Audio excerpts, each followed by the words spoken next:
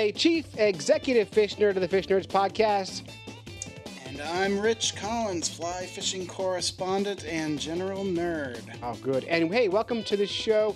This show is all about fish, fishing, and eating fish. And anything is fair game. And it's a good bet that you're going to want to trim your cat's hairs to make lures after listening to this week's show. Welcome to the podcast.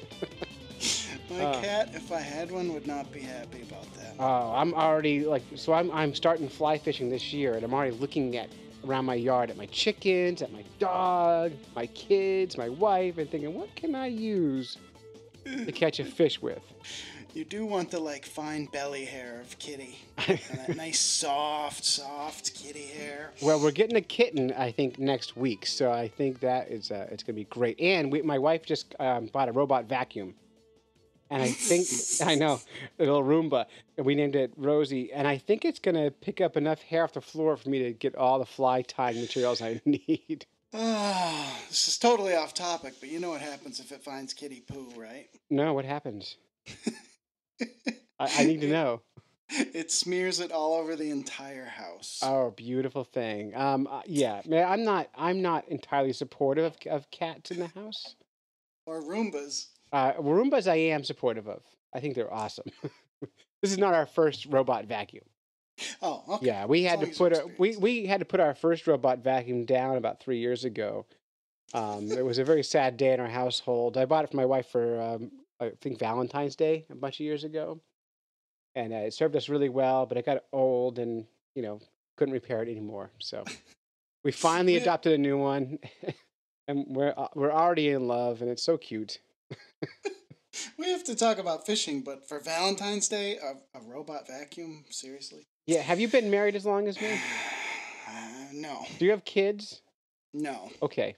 We're having a completely different marriage. Oh. Yeah. Well, so you don't get to fish, which makes a lot of sense. Which is why I get to fish pretty much daily. You get to fish as much as you want, and there's a lot of other things that you get to do with your wife that I don't. So, there's advantages to not having kids. So there's that. All right, let's start the show. All right, hey, this episode is brought to you by you, our listeners. This show is entirely crowdfunded by Patreon.com, which is where listeners or fans can go to the website and donate as little as $1 a show to help keep the show funded. And it really does matter. Right now, we are making just barely enough money to cover all of our fees to run the Fish Nerds media empire. And we could use more help. So if you want to support the Fish Nerds, go to fishnerds.com/Patreon and help us crowdfund the show. We're looking for $1 an episode, $4 a month. I'll send you some cool decals, and I'll be your best friend if you support us. And if you support us at the $25 level, I'll mention your business on the show. And we have one supporter giving us $25 a week. It's not bad. That's an amazing amount of money, to be honest, for just a fan. And that's Josh Lopes, and his website is lopestax.com, and he's out of Hanover, Massachusetts, and he's a great guy. And if you need a tax guy or a nerd, he's your nerd. So that's Josh Lopes. We have lots of other Patreon subscribers, and we appreciate every one of them. And stickers are coming out this week, so stay tuned.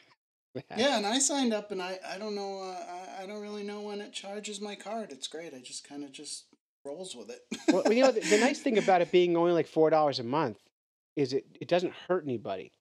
It's not painful. You're not getting charged, $100 a month.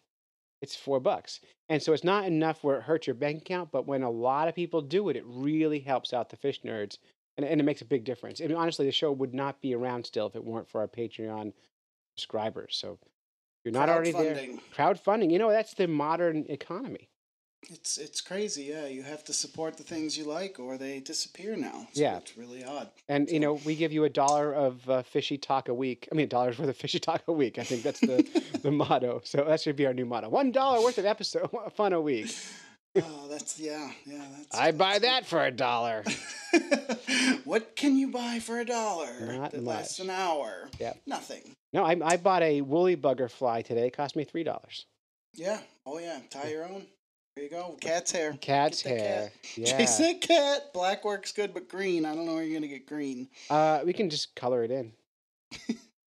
So Sharpie yeah. does everything. So Rich, you've been fishing with us a lot this year. We've really had a good time ice fishing all winter. Your first winter as an ice fisher, but Yeah, but oh yeah, fly fishing is kind of your gig, right?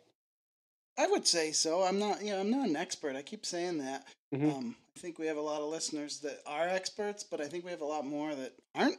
So Yeah. I think it's a good mix. What I'm doing is just kind of focusing on it. I enjoy it.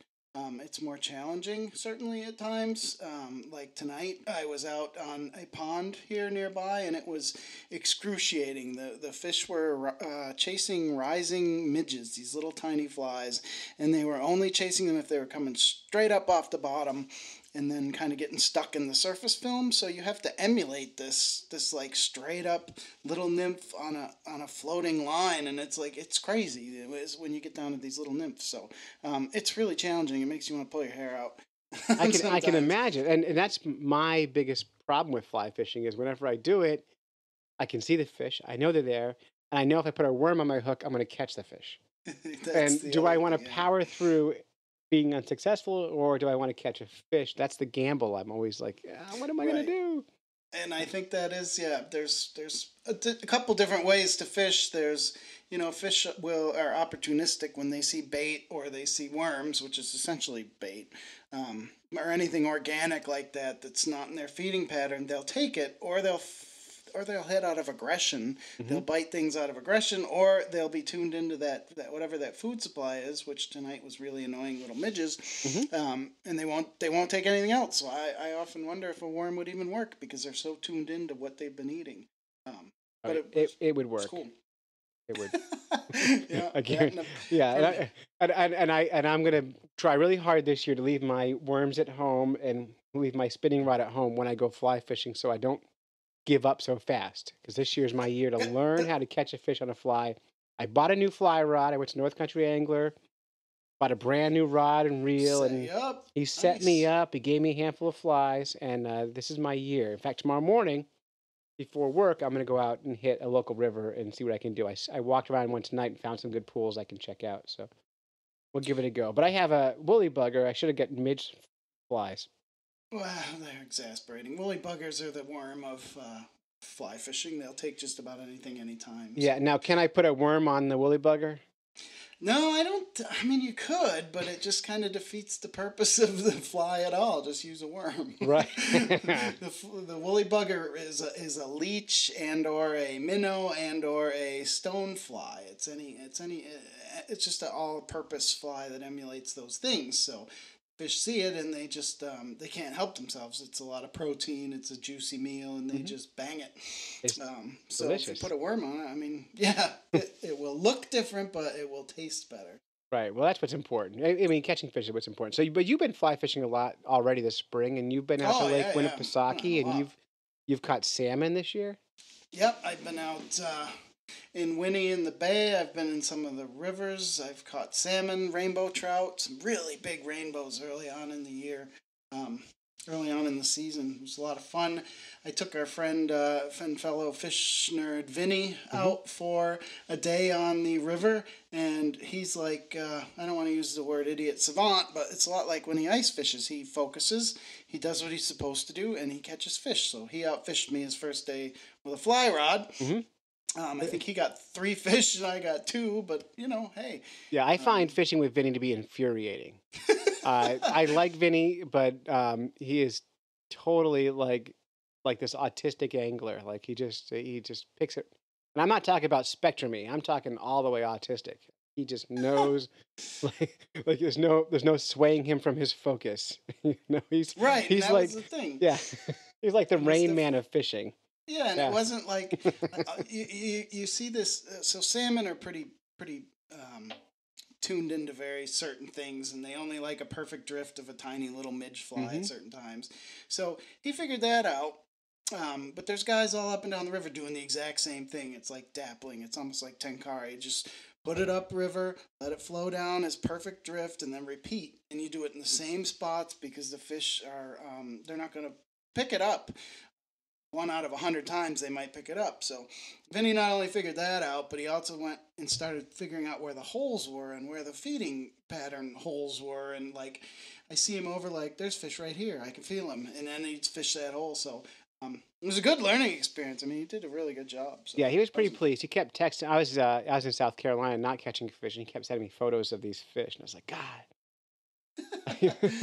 Then I think he left one day, and they were, again, these midges. These midges drive me crazy. They were jumping and flipping and flying through the air, and none of the guys were catching them. There's guys everywhere, and nobody was catching them because no one could get that small fly to do whatever they were tuned in on. So, but yeah, it's nice here. I've never gotten into the salmon fishing in New Hampshire because there's only a few spots to do it. It's very crowded. It's very busy. There's lots of guys doing lots of different things. But I gotta say, everybody's been respectful, nice, friendly, helpful. It's been a really good year, and I don't remember it always being that way. So, um, it's great. I mean, yeah, there's a lot of guys that'll help newbies. There's a lot of guys that still have their secret honey holes, but I think it's good. I think it's great. There aren't a lot of salmon, as we know from earlier episodes where Fishing Game was talking about how it's a limited resource. So, but it's great to have. I mean, they're amazing fish. They fight like crazy,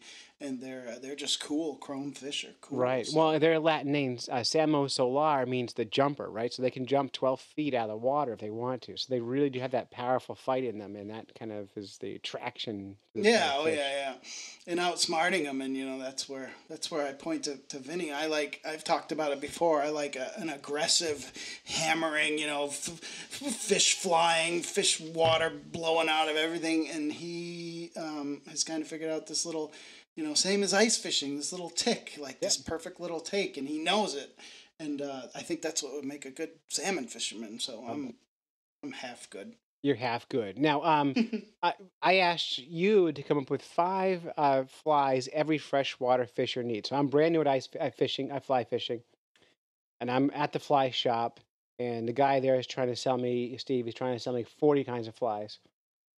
I want to ignore him and say, Rich said, here are the 5 flies I need with me. What are those 5 flies? Oh, okay, good. Well, I carry about 1,000 flies. I protect them like my children, even though I don't Right, have children. right. But I use pretty much the same fly over and over again because they work. Right. That's So, by the way, I'm reading John Garrick's book right now, and that he says the exact same thing.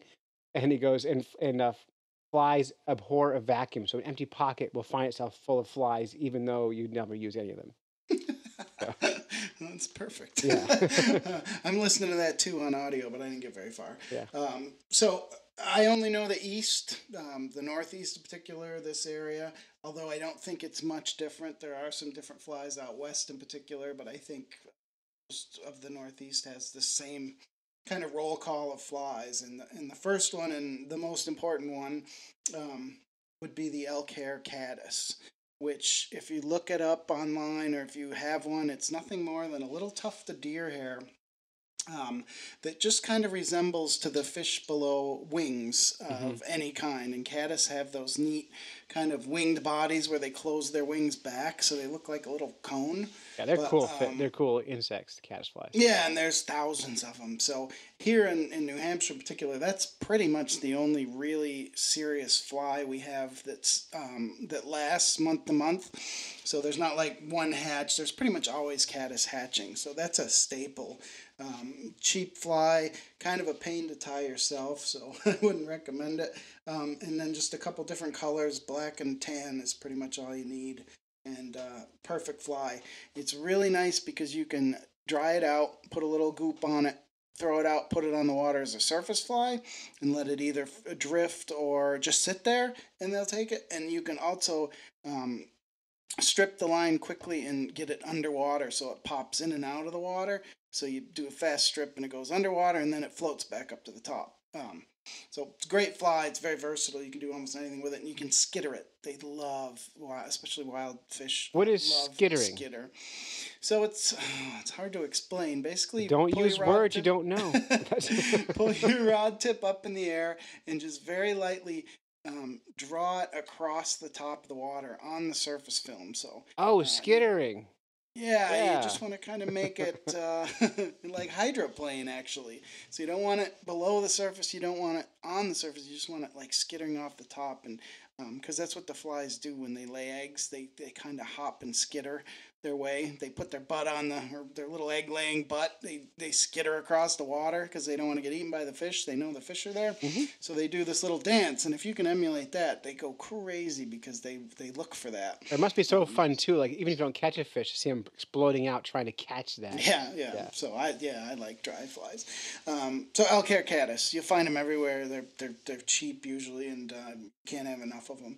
Second one, probably catch the most fish on this one is a black woolly bugger. Hmm. It is all purpose. Like I think I mentioned before, it's a leech. It's a fish. It's a minnow. It's a stonefly. It's pretty much anything. I personally like them with cone heads, gold cone heads, and a lot of rubber legs. They're hard to find, but there's something about it. It's hairy, it's big, it's meaty. They go crazy for Well, it, and well, the if it's cone the head the gives it legs must make action. it like a Helgramite almost, right? I mean, Yeah, yeah, or a stonefly. But the big stoneflies, and it's just protein, and it's just big and hairy, and it could be anything. I use those, and then I hang a nymph, which is the third fly, a beadhead nymph. I like the beadheads because they have a little more action, which is the tiny stuff. Not midge tiny, but small, and a gold ribs gold ribbed hare's ear or prince nymph would be the two that I would say. They're pretty ubiquitous. They are just insects that crawl on the bottom of the stream that float up to the top to hatch. They just look like little tiny nothing. When they rise, they're hard to see, but they often emit an air bubble. oh, That's how they cool. get to the top. So that beadhead somehow looks like an air bubble on top of a little tiny nymph or going up to the surface of the water. So those are um, pretty common. That's not my favorite to fish them. They're kind of a pain to fish, like I was talking about. But you got to have them. They're just one of the big major food Well, they work, sources. so that's what's Yeah, they important. work, and they're just like I said. For dry flies, the parachute Adams here in New England, I think everybody could just live on a couple flies, Alcaracatus and a parachute Adams, which is um, it's a mayfly pattern. It's not really specific to anything. It doesn't even have to be the right size, but mayflies are those really cool looking everything, all the logos and all the um, fly fishing branded stuff is a mayfly. It's a very cool looking fly. Parachute Adams kind of sits in the water a little bit. The parachute, which is the wing that's brought around in a circle around the fly, so it sits flat on the water. It works great. There's a lot of other mayflies, thousands of mayflies. That's half a fly shop is these perfect mayflies to match perfect hatch. But um, Parachute Adams works really well anytime you see mayflies. So three flies you should know. I mean, three insects you should know is the woolly bugger type, which is a stonefly, the caddisfly, and the mayfly. Those are your three flies to pay Yep. attention When I to. studied aquatic invertebrates in college, the textbook I had on the bottom of each page actually had the fly pattern of the invertebrate we were studying, just as an ancillary, like, just in case you want to see it. And it Nice. was really cool. I wish I had the book still. I lost the book, but it was like a $200 textbook too. But so as I was learning about each stonefly, Pearl a day being my favorite, that's that big yellow one with all the black spots on it. It had the Yep. fly pattern on the bottom of the book, and that's like that. It's like 2 inch long stonefly. It's like such a nice looking piece of meat. Yeah, and I think the real fly snobs are very into matching the mayfly exactly. And I mean, if you do it on the water, you're golden. They'll hit nonstop. But they're it's a guessing game. Yeah. Plus, Is it close enough, and is the fish hungry enough? yeah. And Plus, they're fish, and they're gonna eat. I know you always call fish dumb, but my God, they're smart sometimes, or Well, they're stubborn. Maybe might be the better word. maybe they're maybe picky. So, Picky, yeah. And uh, then the last one would be a very simple one, the San Juan worm. hmm. Now, this is not a fly I use a lot because I find it kind of boring to use. It's just like fishing a worm. You can use a bobber, which we in the fly fishing world called a strike indicator. Snob. Um, it is a bobber. It's fancy neon colors, and you get like 9 of them for $10.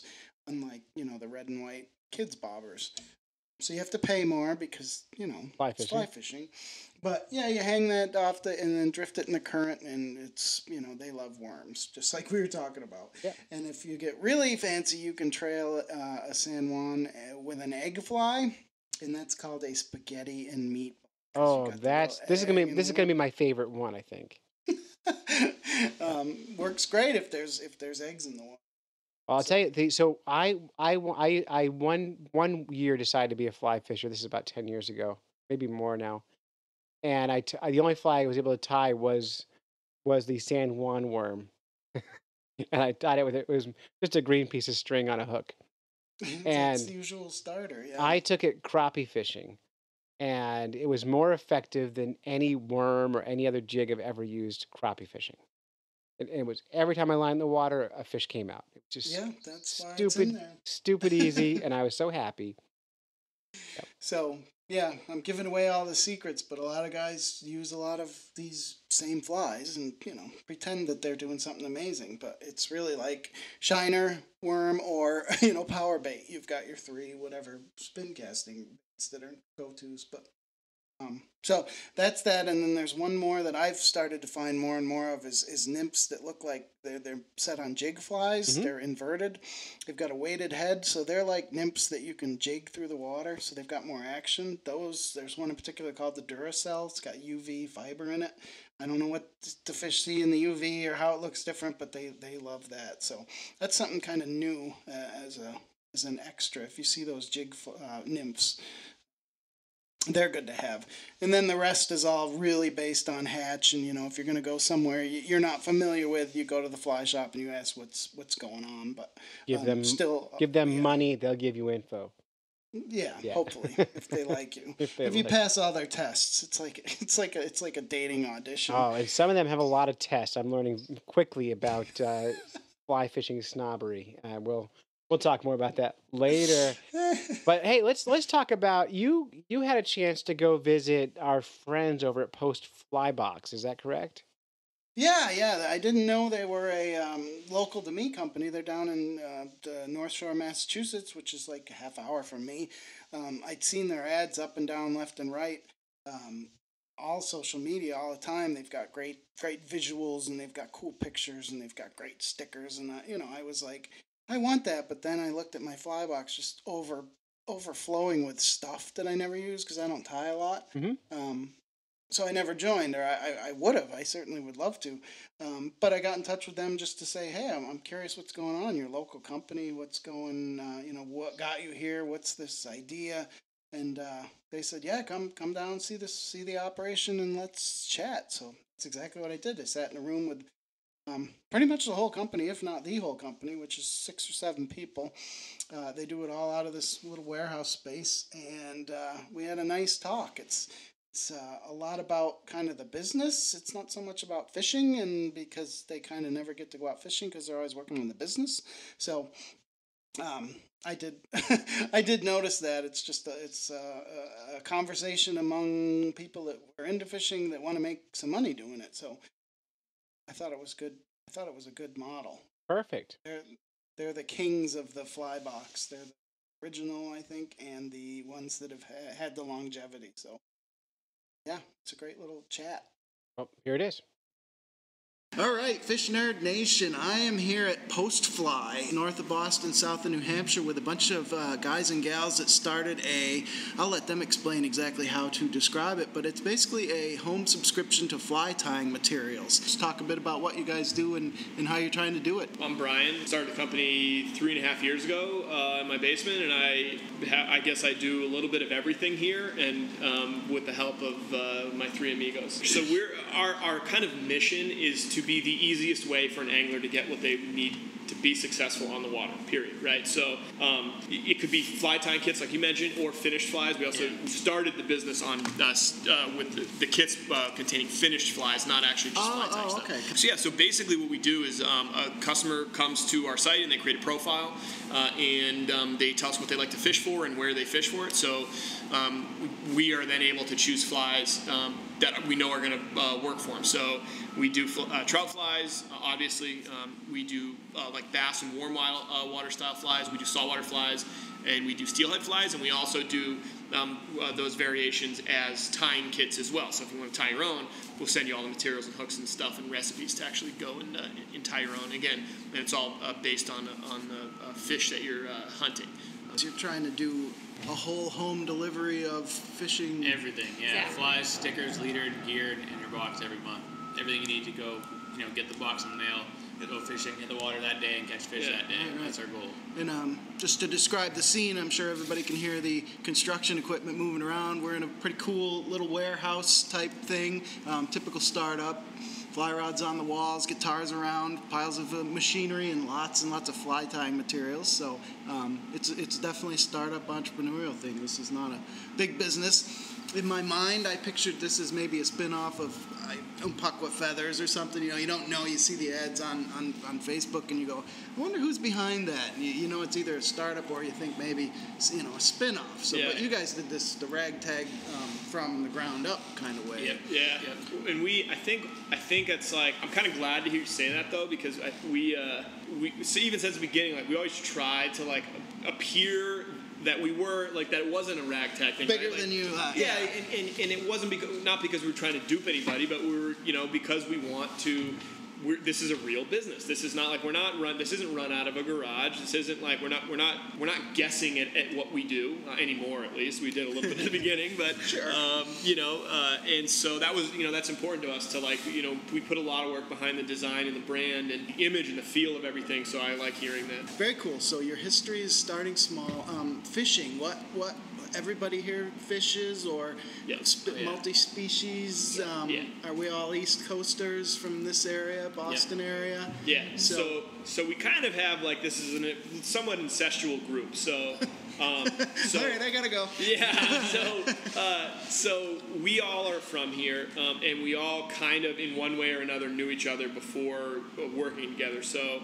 Aaron was actually, who was our first employee, who's been on for about 2 years now, was actually a customer, and just popped in the office one day, and we started talking, and a couple of weeks later, she had a job. And Ben, I had met at some fly fishing trade shows over the years, and he told me he was looking for something new, and then same story. A couple of weeks later, he had a job. And then Greg, I actually went to college with Greg, so we've known each other for a while and been good buddies for a while.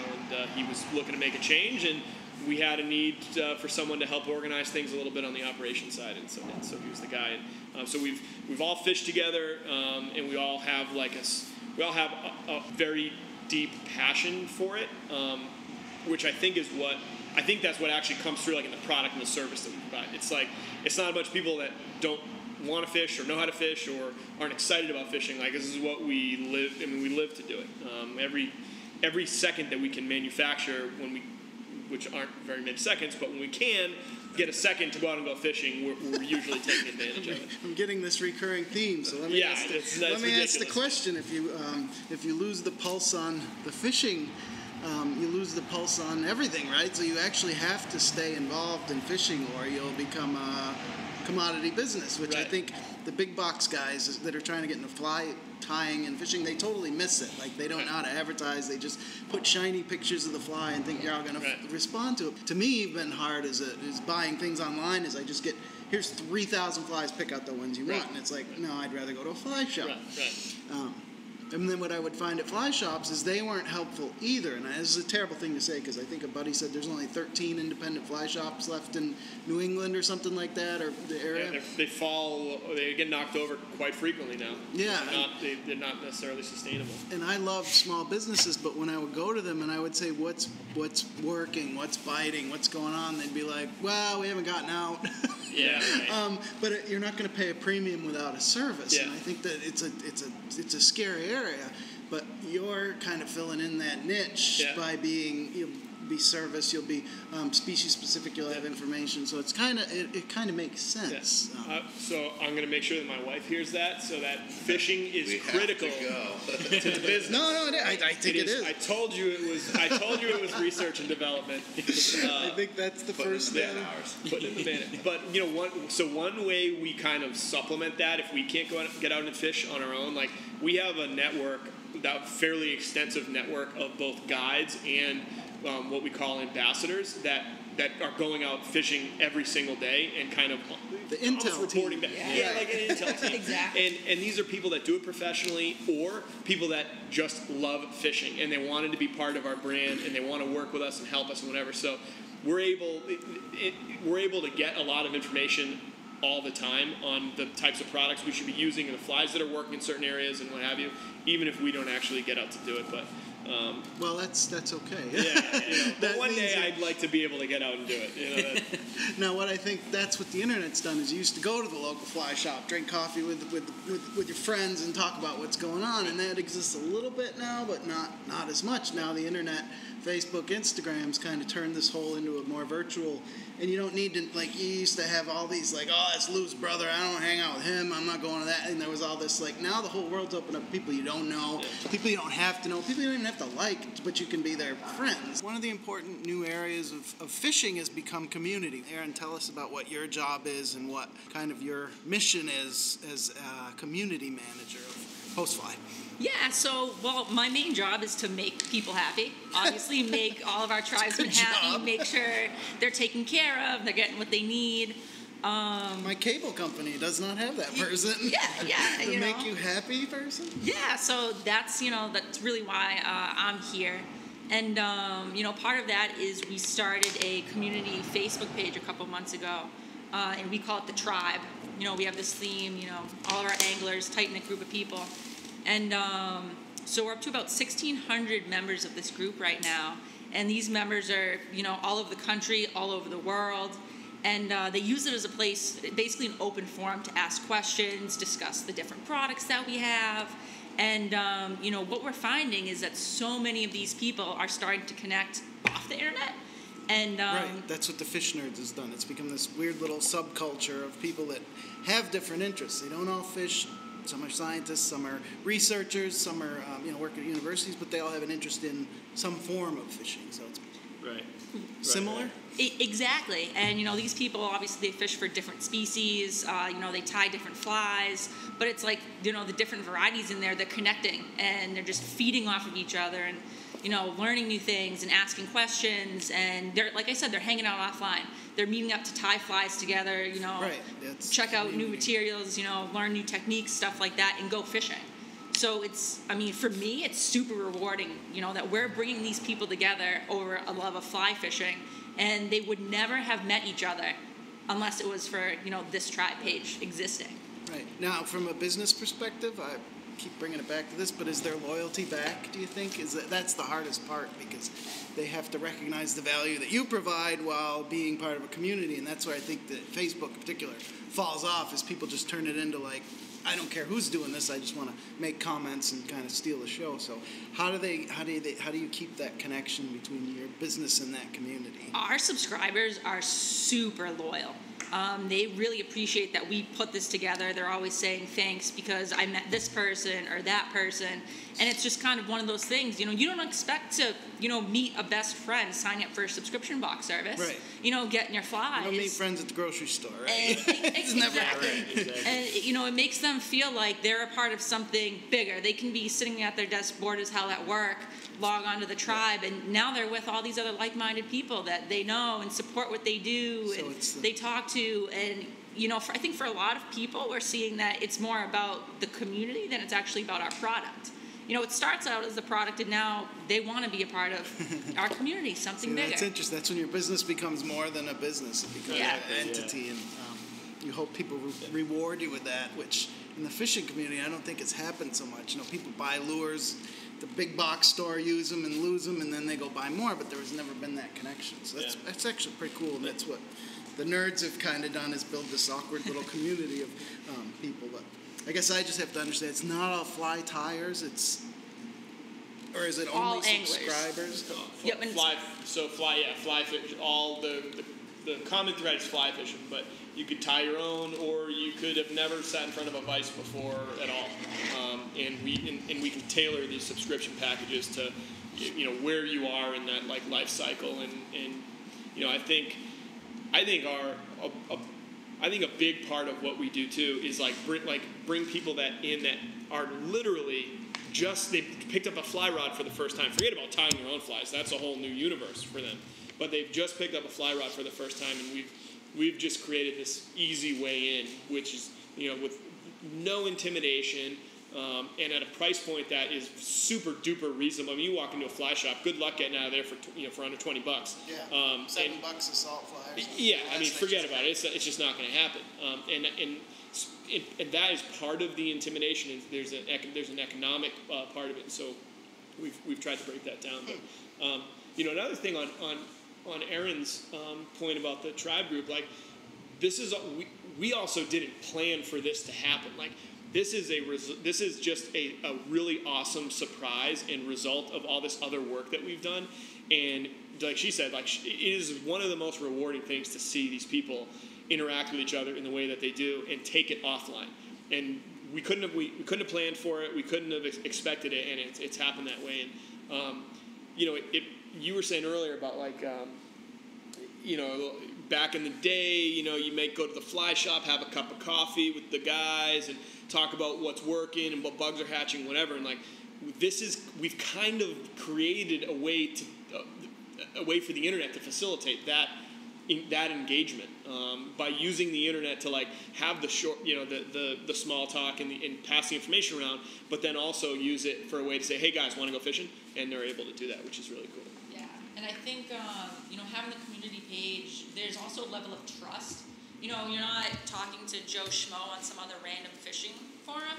You know that hostile. Some of these, great, some of these groups, and you shouldn't have to. If you have a good community, people tend to want to be there. They don't tend to want to stir up trouble. But I think that's what tying it to a brand actually gives you responsibility for what other people are saying and what you're presenting, right? Other than just buy our stuff over and over again. So it's kind of cool. Yeah. Like I was saying, they feel, like you said, it's not just Joe Schmo. They're like, okay, this person, they're a subscriber, they're here. I can almost trust them more because, they're linked to Postfly and they know what it's all about. And it's an icebreaker too, right? Yeah, it's like a common thread, common ground to start on. Yeah. Mm-hmm. You walk into it and it's not like walking into a room of strangers. Right. They're family. They're part of the tribe. Right. Nice. We were saying earlier how there's been this stigma. And I go back and I think when I was a kid, I'd see the Orvis catalog on my grandpa's coffee table or whatever. It's old man with the flannel and the golden retriever or whatever. And it was just never appealing to young people. And there's this cool thing going on now where there is a huge insurgence of young people coming into the sport. And I think it's direct. I think the internet is responsible for it. Totally. Instagram, social media, just the idea of being able to go out, getting off of an Xbox, for example. I think it's going outside and being in nature, doing something outside. Doing something, and then the prize though is the most amazing photo. It's easy to get these amazing photos because the fish are beautiful and the scenery is beautiful and everything. And so you get to take this amazing photo and you get to rub it in with your buddies. And of course they want to do that because it's fucking awesome. That's what it's all about. It's all right. It's so people go fishing to get the Instagram picture. That is the incentive for people to go. So I think we've entered this industry at a time where this is the only time where this business would have worked. 5 years ago or 10 years ago, there's no way this would have worked because there just weren't enough young people that would have understood our model to actually make this a sustainable business. All right, so I'm a person at home listening. I don't tie flies. I might fly fish a little. I think that's kind of we get fishermen that will do a lot of spinning, have a fly rod. It's usually, it's an old eagle claw or something that's got the click and, and they're like, well, I want to use that, but I don't really know how to get involved. And I think that's true of any sport. They go to your site, they go to your materials online. What kind of way can we coax them into kind of getting into subscribing? Like, they're beginners, they haven't tied, they might not have a vice. I think that's usually a big thing. So all right, I want to do this. What would they do, or what's their journey to become involved in the community? Yeah, so first thing, before even like looking at our products, like go check us out on Instagram, go check us out on Facebook. I think our Instagram tag is @PostflyBox. Just type in Postfly on Facebook, you'll find us, and let our customers show you what they've done, right? Like I don't want to tell you what you should do or what we should sell you or anything like that. I mean, we've got so many reviews and customer photos and different things that our customers have done, and I would start there, get involved with us on social media, and when you're ready to say, hey, I want to try this thing out, it's super, super easy. You basically just come on our site, you tell us, do you want to tie your own flies, or do you want to receive finished flies from us? So that's like the first, filter, right? So you don't have to tie flies. You don't have to tie flies. Absolutely not. And then from there, you say, okay, here's what I like to fish for. I'm going to go fish for trout, or I'm going to go fish for bass or striped bass in the ocean or what have you. And then we do the work of putting together a kit of flies. So each month, the kit's going to change. It's usually on the freshwater side, or on the trout side, it's usually 6 to 10 flies. Saltwater, 4, 5, 6 flies. Bass, same thing, 4, 5, 6 different flies every month. They're all chained. They rotate seasonally, so we kind of pay attention to any sort of, if we're talking about trout specifically, any sort of hatch patterns, what time of year it is, where in the country you are, that type of stuff. And our goal, and I think Ben said this, but our goal is to get you that box and allow you to throw it in your truck or the back of your car or whatever, and literally take the black box with you fishing, because it will have everything you need. It'll have the flies. A leader goes into every box, so you have a leader that's sized appropriately to whatever flies you got. And then we do like a bonus accessory, which could be fishing specific stuff. So it could be strike indicators or floating or nippers. And then we do like other fun stuff, like we'll do koozies and bottle openers, and we'll do like we did a microfiber sunglass wipe a couple months ago, which was pretty popular. And so you kind of get some like fun ancillary products. Toys. Toys exactly with it. But yeah, that's the goal. Is like get the box and be able to go fishing right away. And we do kind of a newspaper inside it every month that explains to you what the stuff is. So it's like, oh, look at these new flies. Maybe I haven't seen this one before. There's going to be information or a tip or some sort of advice about those flies in the newspaper. So you can say, all right, I should maybe rig this as a dry dropper rig, and maybe I didn't know how to do that before, and we're going to teach you how to do that. Or it'll tell you like when to throw it, like what time of day, what conditions, what you should be looking for with your fly selection to be able to actually catch fish. Right. And throw the flies at the right time. Right. And then in the box too, there's also some fun stuff, like there's a brand new sticker that we designed custom for every month. You guys got a lot of cool stickers. Yeah, everybody which is stickers. important. Except my wife on my truck. Not a sticker. Yeah, I like my stickers. truck's covered in stickers. All of our subscribers' laptops are covered in stickers. Water bottles are covered in stickers. It's so just fun. you can never have enough stickers, I think. To go back to that too, one thing you didn't mention, Brian, was our blog. Oh, yeah. Ben Yeah, does an absolutely fantastic job managing and creating all the content Sorry, on I our forgot blog. about you, Ben. What's it called? The Wade? The Wade. See, the that's Wade what blog. that was my introduction, was the blog and the content, because I'm a content guy. So, but I did assume that it was just for fly tires, which I am just not, part time. Very rarely, because I don't tie as good a quality as I buy, to be honest. But it is fun, and I do have all the kit. But yeah, it was the content that. Yeah. So we got have a running blog that we post 3 articles a week. Sometimes it's fly tying how-to videos, recipes like that for flies. Sometimes it's just tactics and skills articles. So like how to fish a new technique, like how to rig a dropper rig, or how to find pre-spawn bass in the spring or something like that. Very defined tactics like that. And then there's other fun stuff like videos about who we are, behind Postfly and kind of little bios of us. Fun things like, 7 reasons you don't fish enough, or excuses to ditch work and go fishing. Fun stuff like that, fun content that you can read every week.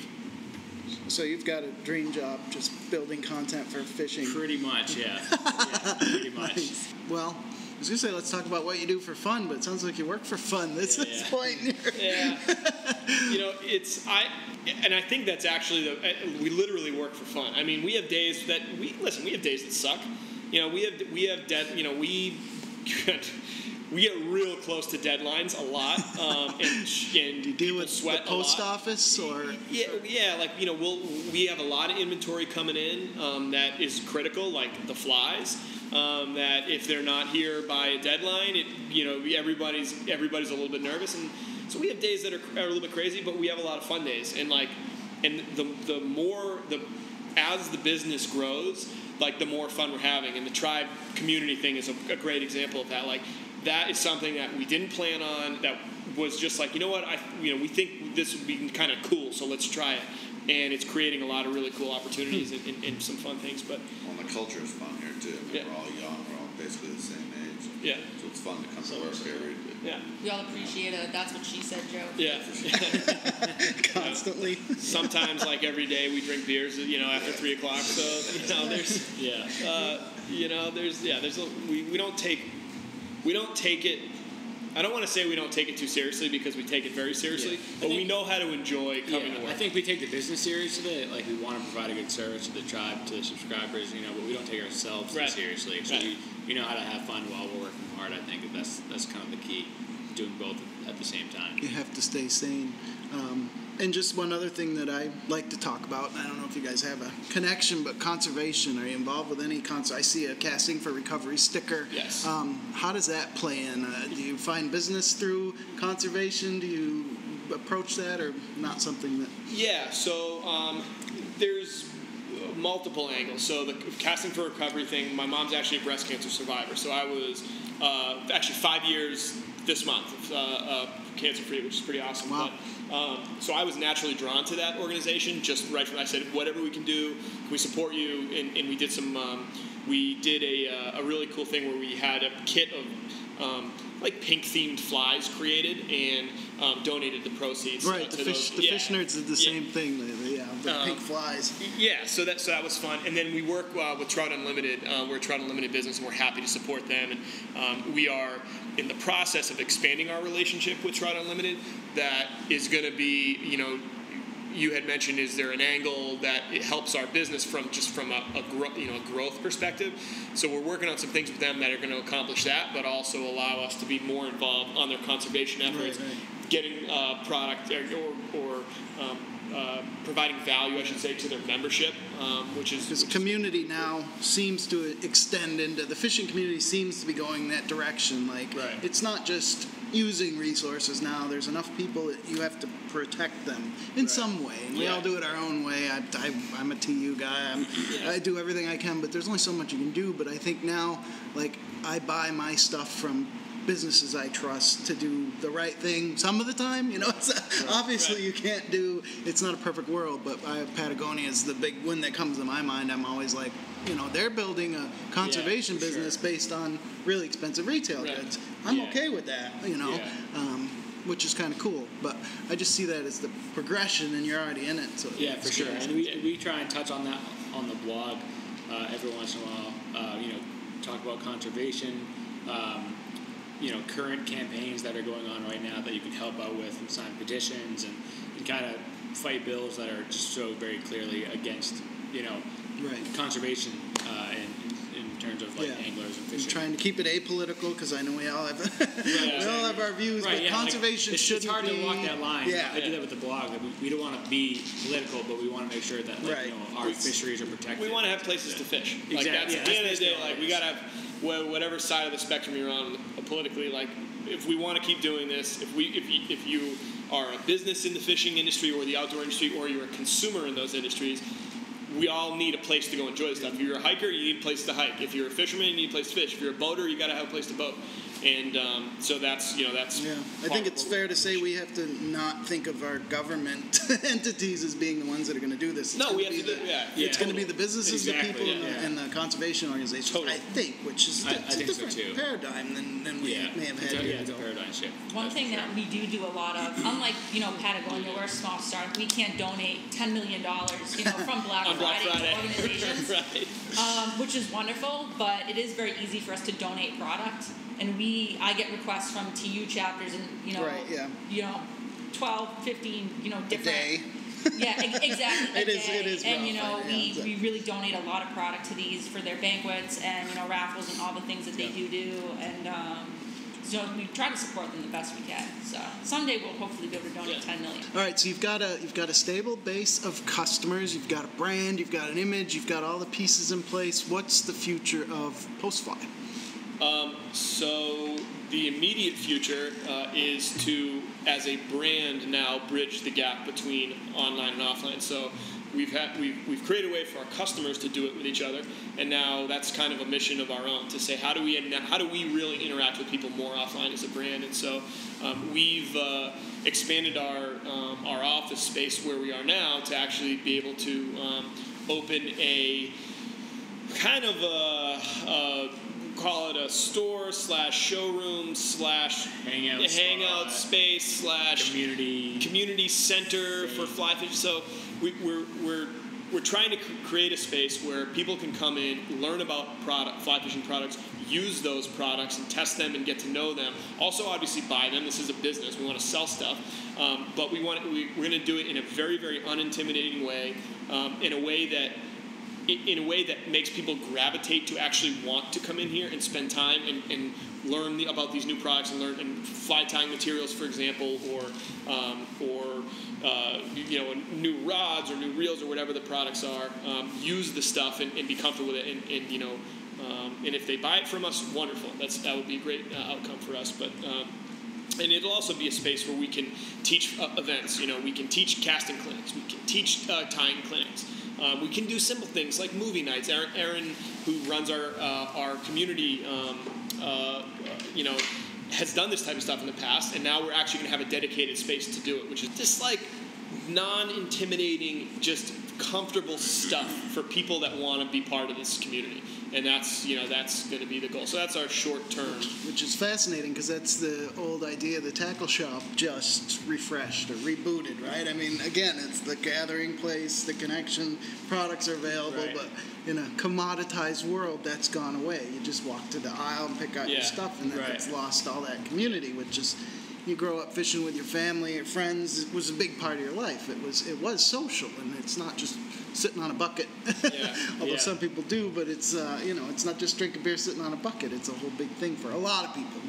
Yeah, and I think that's what our goal is, to really stay away from. Like, we're not going to carry a million different things. We're not gonna be what you would probably think of as a full service fly shop.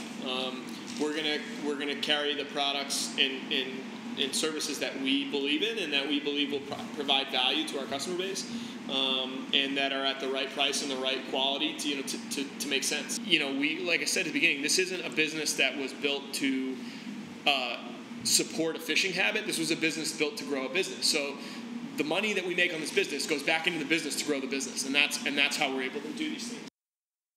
So if someone were to want to get involved with the Postfly tribe, what would they do? Where would they go? How would they go about starting their journey, more or less? Yeah, so there's a few different ways.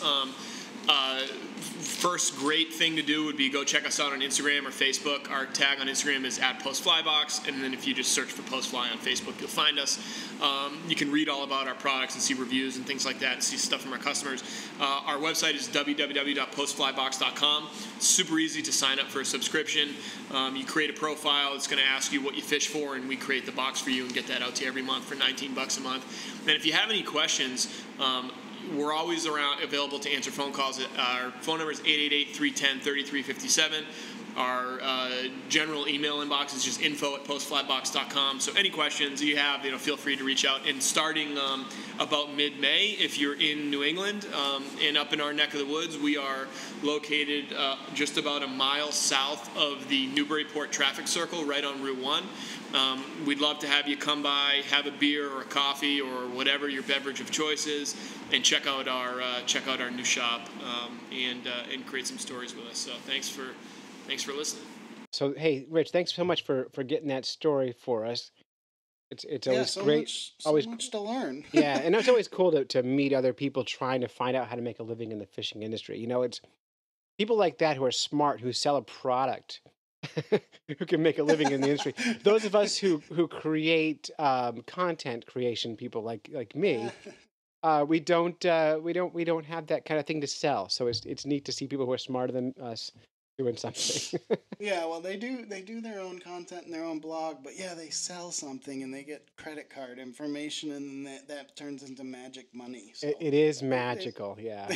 So hey, but it's it's when you do a podcast or you speak in front of people and that starts catching on, it's not always for nothing, because the fish nerds have been noticed by the Virginia Aquarium and Marine Science Center, and they've actually hired me to come down as the fish nerds for a week to visit them and be part of their Sensible Seafood Festival, which I'm really excited about. That's cool. It's super cool because like I didn't think.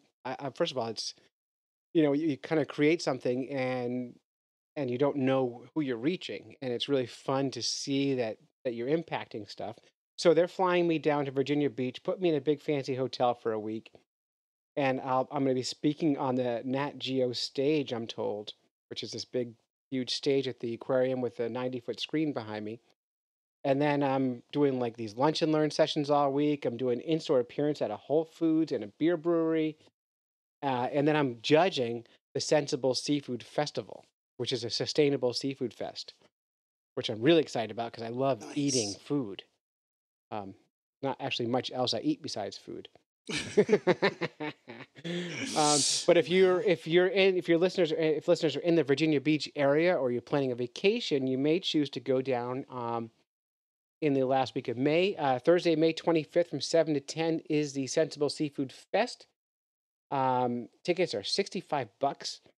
And I am going to be judging it. So you can, if you own a restaurant down there, you can feel free to bribe me, because I need to afford my airfare home. But it should be a lot of fun. And I'm just really excited to be like included in this conversation about sustainable seafood. And the whole week we'll be just talking about sustainable seafood. I even get to record live in the aquarium. I get to set up in front of fish tanks and talk to people, which I am. Yeah, and I'm going to get to feed the cow nose rays.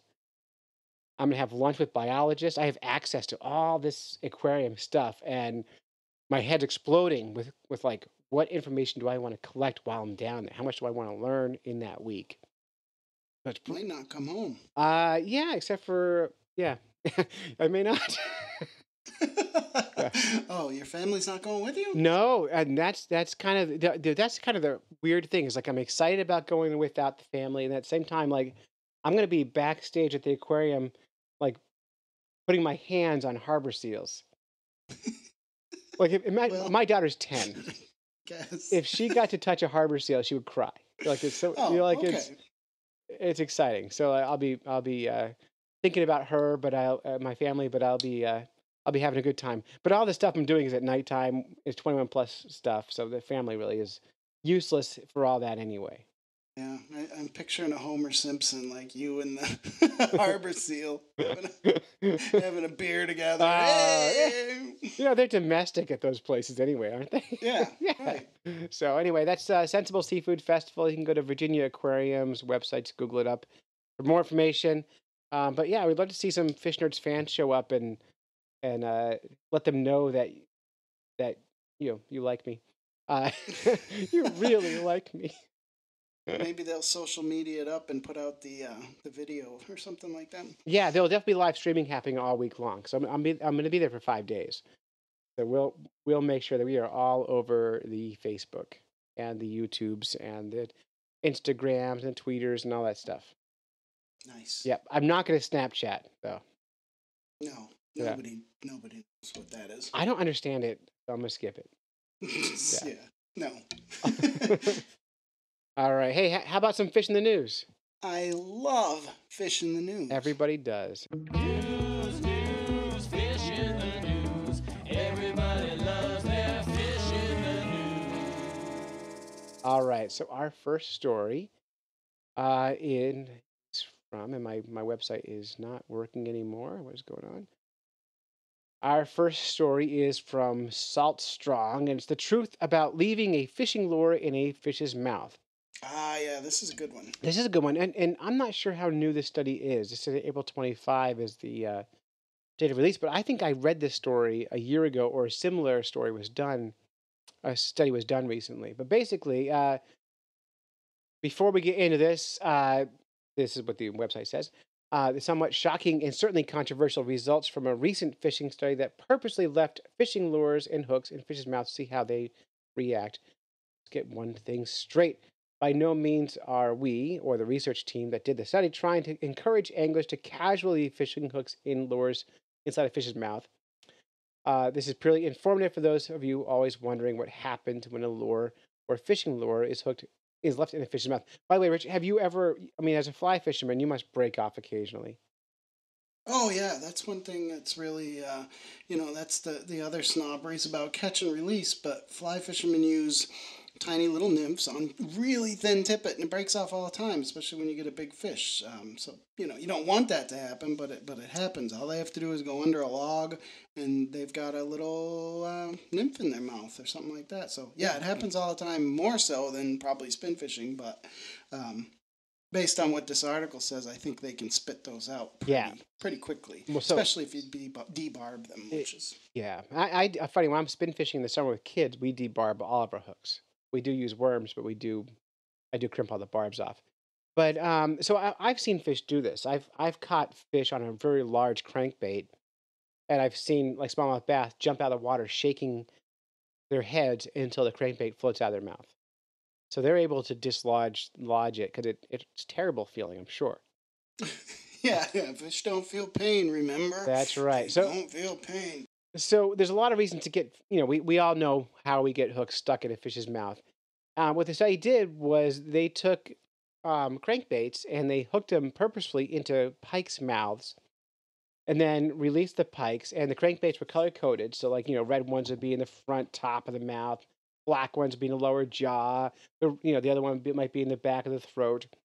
And they all were designed to float to the top of the water when the fish shook them free.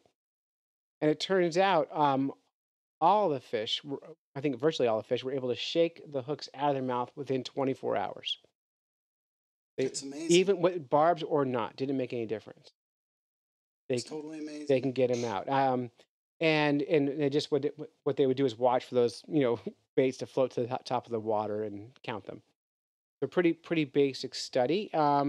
But it does give you hope that that fish can survive, and it makes sense that they'd be able to get things off of their body that's uncomfortable.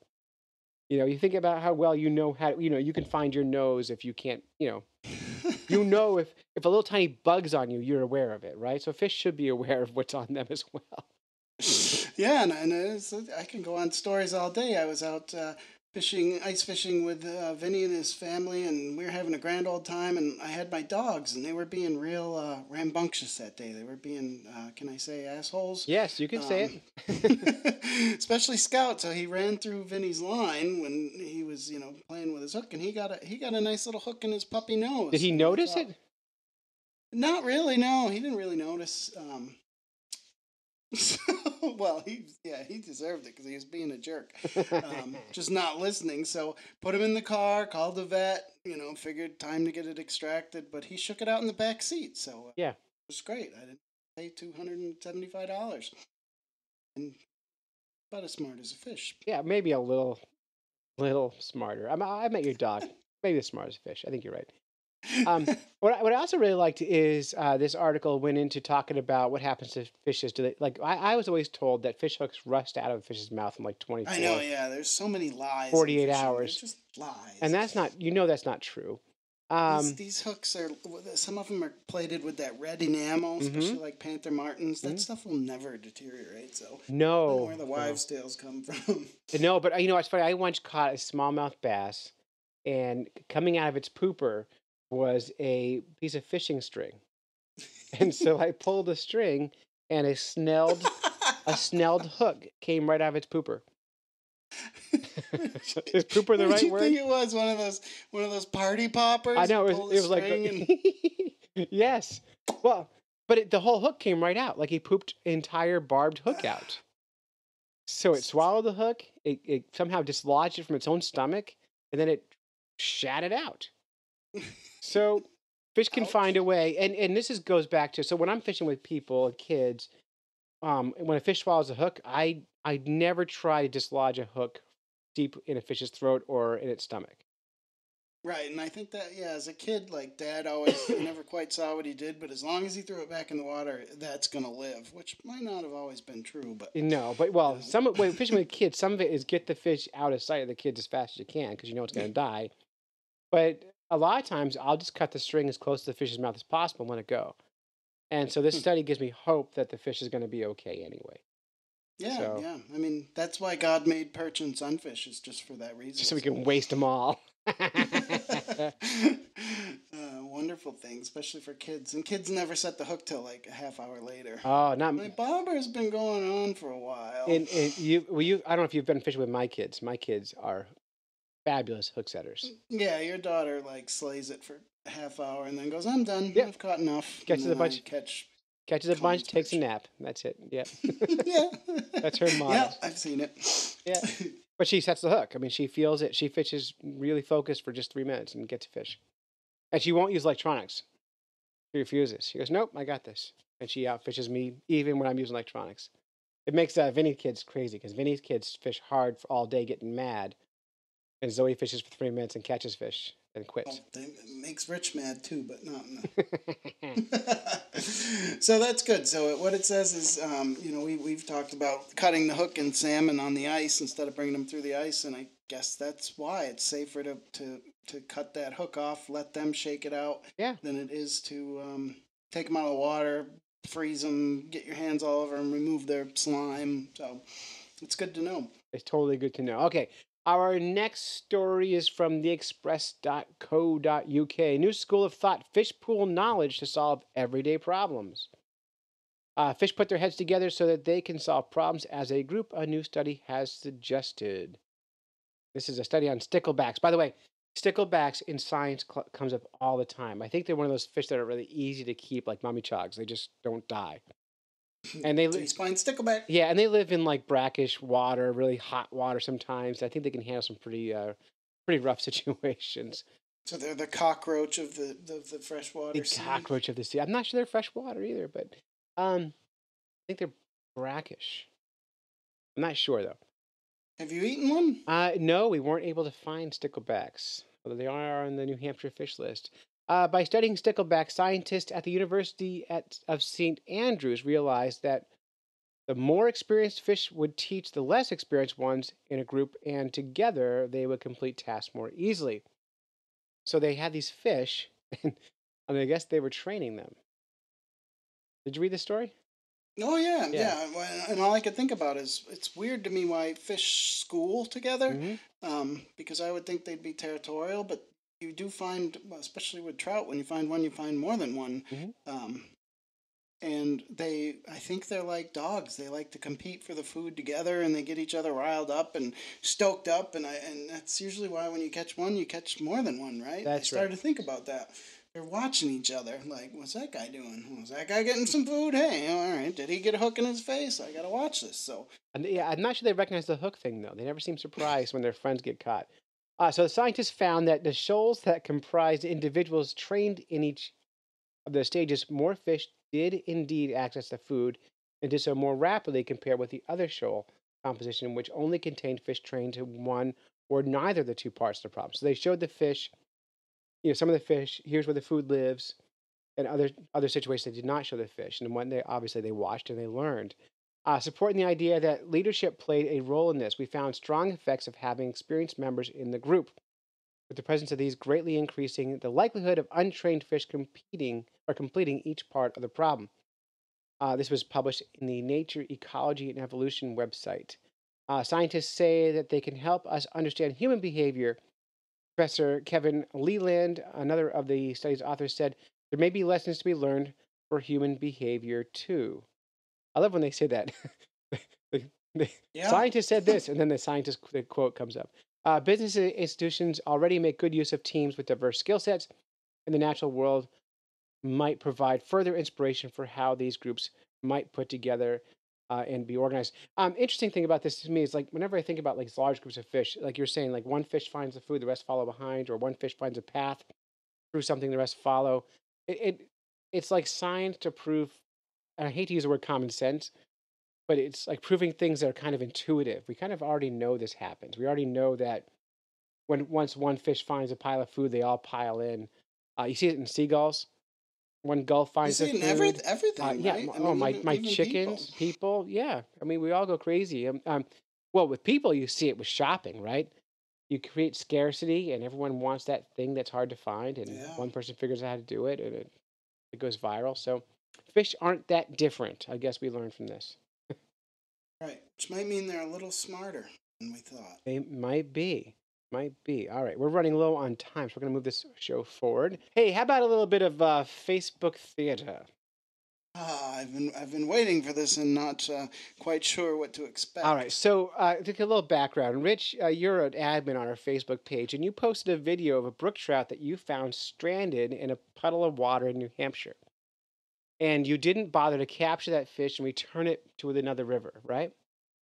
Yeah, I mean, it was a river that had been flooded earlier in the year. It created a rivulet or whatever you want to call it off to the side, a channel, and then it stopped and it dried up a little, and there was a puddle, and it's 7, 8, 9 inches deep. It's a big puddle, but in it was one wild brook trout, and it was awesome to see because I didn't know they were there, and I got some video of it, and I was so excited. But my brain said, do I pick it up and put it in the main stem of the river, or do I let nature do what nature does? And I decided it's natural. That's food for a bird. That's, life. He might survive there. Who knows? The water might feed who knows? So I left it. Which I did it on purpose, right, consciously. and you posted the video up on the Fish Nerds Facebook page, and most people were pretty positive. Like, hey, wow, that's really cool. What a great fish. That's my favorite fish. But then we had one fan who was not okay. And so we're going to do a little bit of Facebook theater. Now, we're going to have to do some acting here, Rich. Yes. Now, you can either be this person, all right, and do his voice, or I'll do his voice, and you could be the voice of everybody else. All right, I'll be everybody else. You're going to be everybody. So I'm going to be our friend, and we're going to change his name so that we don't hurt his feelings, because he's very sensitive. So we're going to call him Pete. And everybody else, you can use their real first names because they're all friends of our show anyway. So.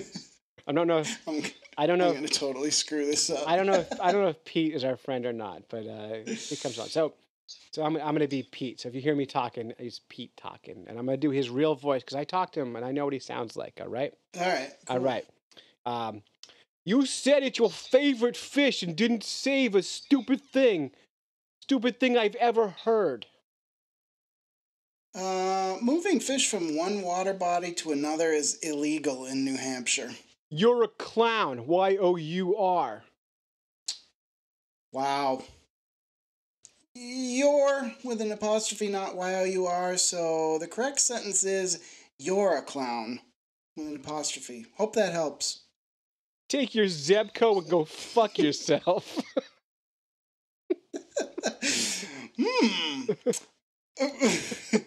Cool history of Zebco if you are interested. It means 0 Hour Bomb Company. They used to make military supplies prior to making fishing equipment.